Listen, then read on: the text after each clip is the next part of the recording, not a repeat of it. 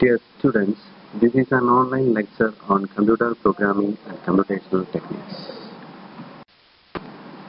In Module 3, we will discuss about functions, different types of functions, call by value, call by reference, recursion, different types of variables used in a function, etc. We are starting the topic functions in C++. So what is a function first? Function is nothing but a group of statements written under a given name, that is a function name, then that will together perform a task. So every C++ program has at least one function, that is our main function. A function contains mainly three parts: a declaration part, definition part, and function call. A function declaration tells the compiler about the function's name, return type, and parameters. A function definition provides the actual body of the function.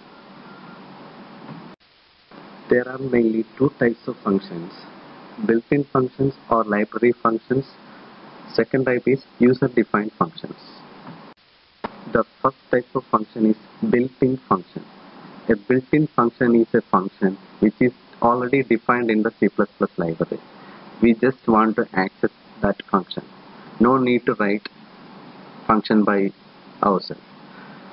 There are many functions already defined in C++ library. We just want to call it for getting the result.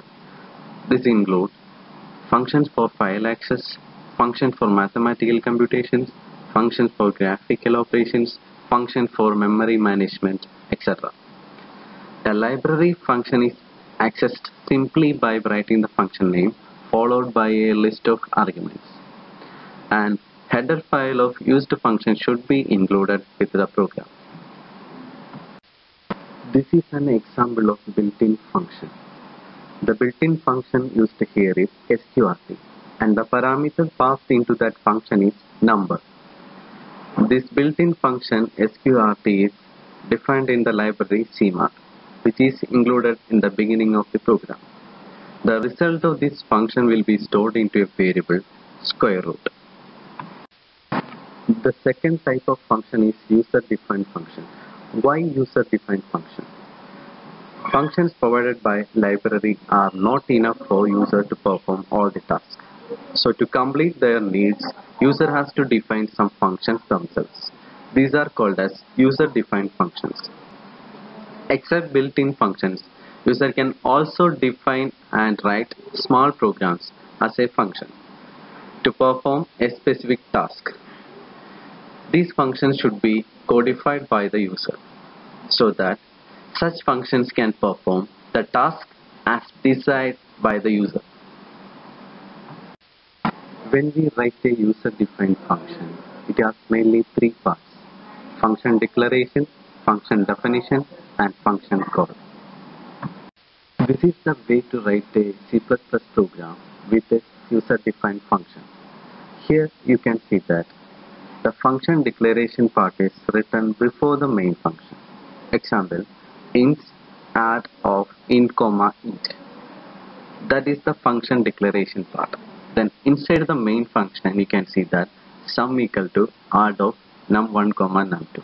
The function add of num1 comma num2 is called as function call. It contains two parameter values, num1 comma num2. They are called as actual parameter values. Then function definition is written after the main function. Here you can see that the format for writing a function definition: int add of int a comma int b. Here you can see that two parameter values a comma b. A and b are called as formal parameters. So when you are executing a task, the actual value in num1 and num2 will be assigned to formal parameters a and b. Then the task is performed inside the function add, in the function definition part. Then the result will be returned back to the function call in the main function, and the result will be assigned to variable sum. Next, we will discuss about how to write a function declaration and what is the significance of function declaration. A function declaration tells the compiler about the function name and how to call the function. The actual body of the function can be defined separately, that is inside the function definition. A function declaration has mainly three parts. A return type is there, function name is there, and the parameter list is there. So you can see an example. In that example, int is the return type of the function and add is the function name, and a and b are the parameters. Next, we will see how to write a function definition. A function definition actually contains the body of the function, that is the set of statements to perform a specific task. Then how to write a function definition? So this is the way to write a function definition. A return type is there, function name is there, parameter list is there. Inside that one, we are writing the code for executing the task. A C++ function definition consists of two parts, function header and function body. A function header consists of a return type, function name, and parameter list. The first part is return type.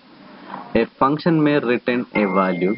The return type is the data type of the value that the function returns. Some functions perform desired operations without returning a value. In this case, the return type is the keyword void. Function name is the name of the function. The function name and the parameter list together constitute the function signature. Parameters. A parameter is like a placeholder. When a function is invoked, you pass a value to a parameter. This value is referred to as actual parameter or actual argument. The parameter list refers to the type, order, and number of the parameter of the function. Parameters are optional, that is, a function may contain no parameters. Function body. A function body contains a collection of statements that define what the function does.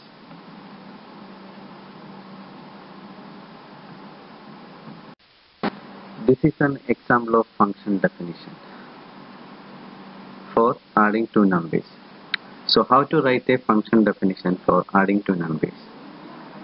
The function name is add and the return type is int. And inside the function add, we have two parameters a and b. They are called as formal parameters. Then inside that function name, we have to define the variable for storing the result, that is int add. Then for performing the task addition, we have to add a plus b. Then store the result in variable add.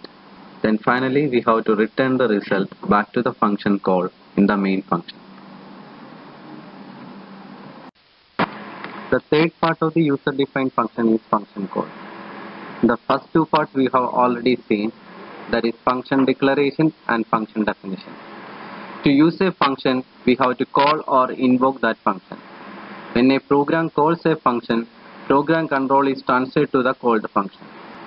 A called function performs defined task, and when it returns statement is executed, or when its function ending closing brace is reached, it returns program control back to the main program. Example, when you call a function add with actual parameter values num1 and num2, the control will pass to the function definition of add function.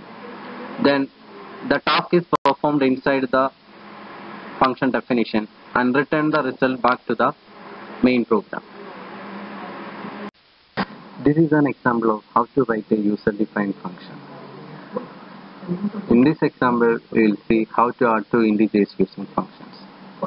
So to write a user-defined function, first you have to declare that function. For declaring the function, you have to write return type first, function name, then parameter list inside the bracket. That you have to write before the main function. So here you can see that a function called add with return type integer and the parameter values integers are declared before the main function. Then inside the main function, we will call the function. So for that purpose, we have to pass actual parameter values. So I have to define variables for storing the actual parameter values. Here I declared num1 and num2 for storing the actual parameter values. Then result is stored in some variable.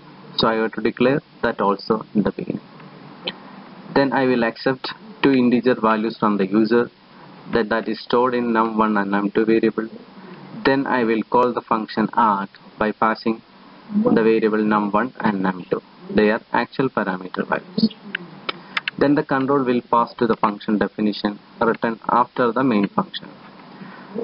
Inside the function definition of arg function, we have two formal parameter values a and b. So the actual parameter values num1 and num2 is assigned to formal parameters a and b. Then the addition of that two values will be done inside the function definition. Then the result is stored in arg variable. Then at the end of the function we will return the result arg to the main function.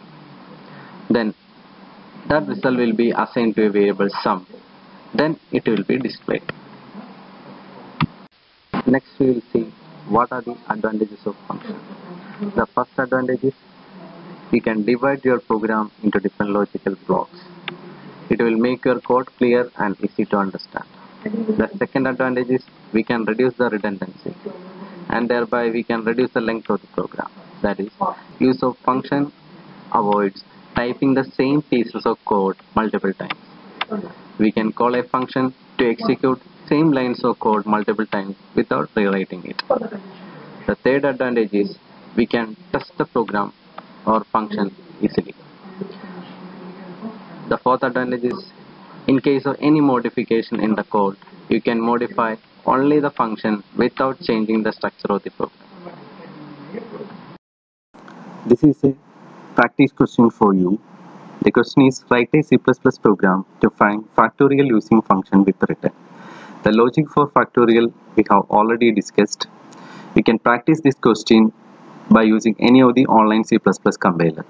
To get an online C++ compiler, in Google you can search C++ online compiler.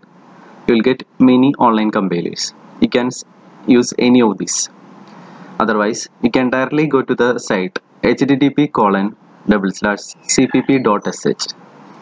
In that, you can type your program, then press run button to get the result. If you have any errors, you can correct it and press the run button again. This is an end of online tutorial on functions. In the next online tutorial, we will continue with call by value and call by reference. Thank you.